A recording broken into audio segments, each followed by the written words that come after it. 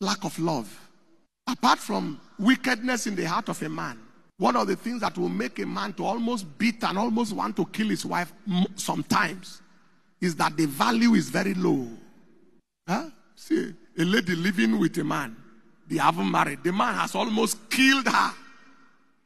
She packs out only to return tomorrow and be begging, I'm sorry. Anything I did, forgive me, please. I can't do without you. Is it charm?